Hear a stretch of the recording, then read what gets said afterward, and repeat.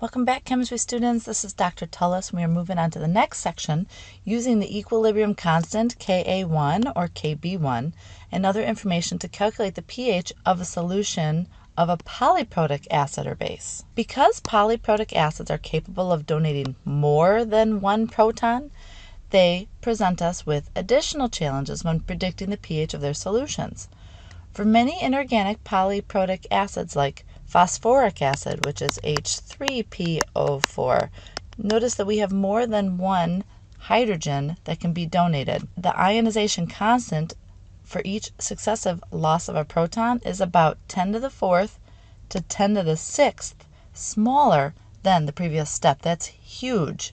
That means that the first ionization step of a polyprotic acid produces up to about 1,000,000 times more hydronium ions than the second step. This implies that the pH of many inorganic polyprotic acids depends primarily on the hydronium ion that's generated in the first ionization step. The hydronium ion produced in the second step can be neglected. And the same principle applies to the fully deprotonated conjugate bases of polyprotic acids. Let's look at an example here. We have the carbonate ion, and it's a base in water, so the water is acting as an acid, forming hydrogen carbonate ion, which in turn can form carbonic acid. What is the pH of a 0.1 molar solution of Na2CO3? Na2CO3 is sodium carbonate with an Na plus ions and CO3 minus 2 ions. So the CO3 minus 2 ions is part of this first reaction, which has our Kb1 associated with it. So let's do our ice table. Here we have my carbonate, that's a base. That means it's a proton acceptor. So one of the H's from H2O will donate an H to CO3, so that's where the HCO3, and instead of a minus 2, it's just a minus 1, came from.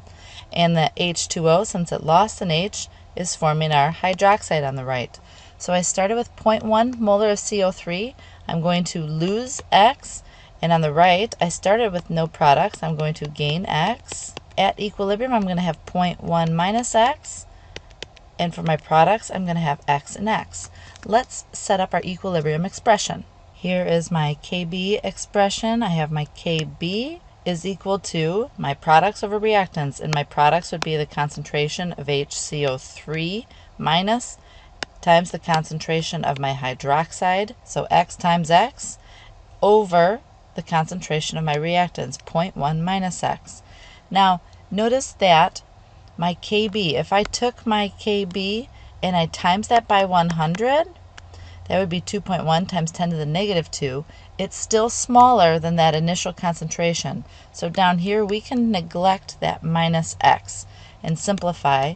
X squared over 0.1 is equal to the 2.1 times 10 to the negative 4. Now I'm going to get rid of this 0.1, so I'm going to multiply both sides by 0.1 to cancel that out. And then to get X by itself, I'm going to take the square root of both sides to get X is equal to 4.58 times 10 to the negative 3 molar. Now that tells me my HCO3 minus concentration. That tells me my hydroxide ion concentration, and because that tells me my hydroxide ion concentration, I can find the POH, since this is for my OH ion, and take the negative log of 4.58 times 10 to the negative 3, which gives me a value of 2.34. But we want to know the pH. This is our POH, so I simply just have to do 14 minus 2.34, and that would give me a pH value of 11.66. Now you might be wondering, well, what about Kb2 and the hydroxide ions that are produced from that? Isn't that going to affect the pH? Well, remember that previous slide we said if there is a second ionization step that we lose about 1,000,000 times the hydronium or the hydroxide concentration, but we could set it up to just double check. We would set up a new ice table using our second equation here and using the concentration that we just calculated from the first one. So we found the concentration of our HCO3 minus and the OH minus. So that's our initial for the HCO3 minus and the OH minus. I'm crossing the water off. We would show that we lose X, and on the right we had none of that. We gain X. We would set up our equilibrium expression, setting it equal to my KB2.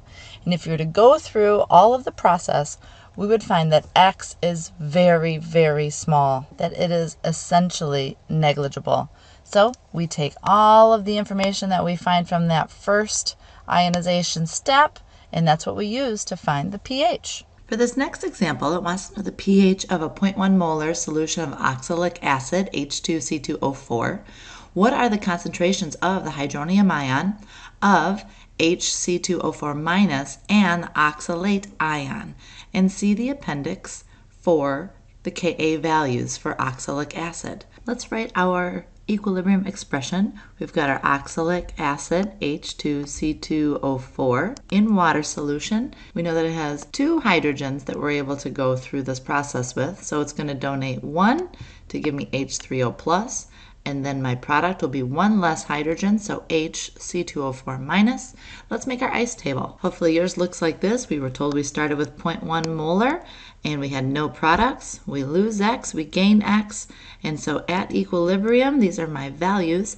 I looked in the appendix for oxalic acid, and I found that my Ka1 was equal to 5.9 times 10 to the negative 2. So that's going to be equal to my products over reactants. I did a quick check to see if we could drop this X in the denominator, and I took my Ka value 5.9 times 10 to the negative 2 and I times it by 100, and that gives me a value of 5.9.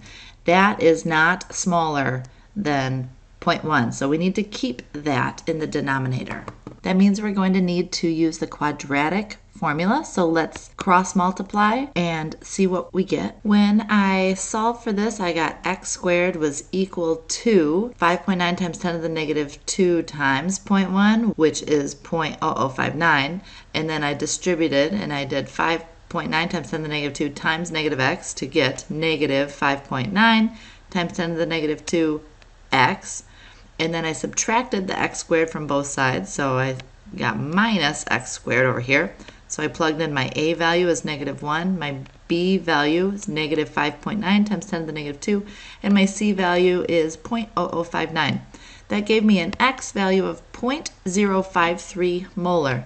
That means that's this concentration, my HC2O4 minus. That is also my hydronium ion concentration, which is there. We can find the pH by taking the negative log of this value, which would give me a pH of 1.28. But then, to get the concentration of the oxalate ion, I need to do one step more. We need to look at that second ionization phase where I start with HC2O4 minus, and I donate that last proton, leaving me with H3O plus right here, because that H is going to give it to water, H3O plus, and that's going to leave me with C2O4 2 minus. But in this case, when I do my ice table, remember this was my concentration for HC2O4 and for the hydronium ion concentration initially. So now I'm going to leave out water here, minus X plus X, and initially I had none of that. And then I need to set up my K expression using Ka2. And on the chart, I'm told that Ka2 is 6.4 times 10 to the negative 5th. So we're going to set up our products over our reactants, and we need to solve for X, because X will give us our oxalate ion concentration. When you do all of your simplifying, so we cross-multiplied this, we cross-multiplied that, I set each side equal to 0, I got an A value of 1, a B value of 0.053064, and a C value of negative 3.392 times 10 to the negative 6. When I plugged it into my quadratic formula, I got an X value of 6.38 times 10 to the negative 5. And if I finish with two significant figures, that's going to round to 6.4 times 10 to the negative 5, which is that Ka value. It is very, very small. and that X value would be the oxalate ion concentration. Why don't you pause the video here and try to solve this problem? Let's solve this. We said our Ka is equal to our products over reactants after you set up your ice table. So we would have x squared over 0.45 minus x. And because if I did 100 times this Ka, it is not less than the initial concentration of 0.45. So we do have to use the quadratic equation. So when we get our x value after we plugged in the a value, the b, the c into the quadratic equation, we would get x was equal to 0.0677 molar.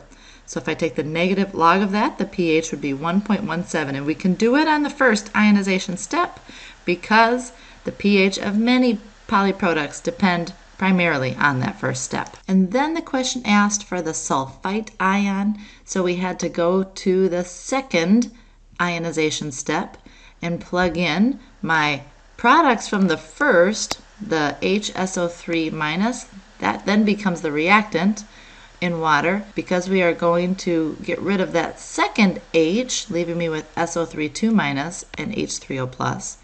We plugged in our ice table knowing this concentration was my initial for here and for the hydronium ion. When we do my products over reactants, we should get a concentration for SO3 minus that is equal to that Ka2 value.